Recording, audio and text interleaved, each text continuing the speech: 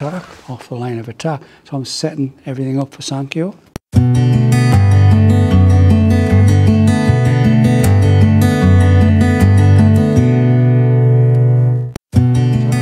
the line of attack. So I'm setting everything up for Sankyo.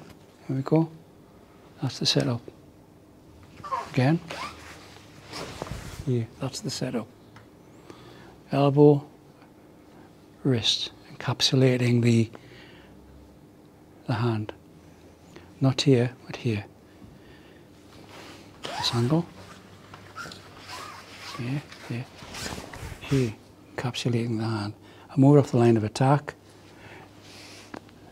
There's the start of my Sankyo. Under the arm, there's the finish of my Sankyo. Cut. Back. So moving off the line of attack, then onto here. So don't come out to come in, move out and then collect. It's like at the end of the checkout, you're just picking up your goods at the end of the checkout.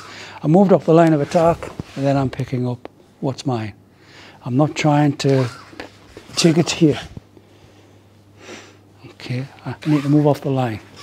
Off the line, pick up, go under. Sankyo, cut, turn.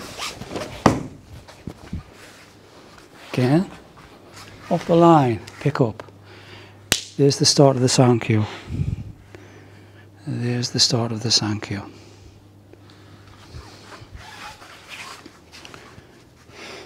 There's the beginning of it.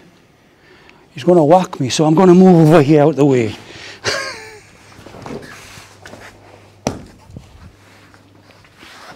Make ski, off the line of attack, and through. Cut down, and then finish.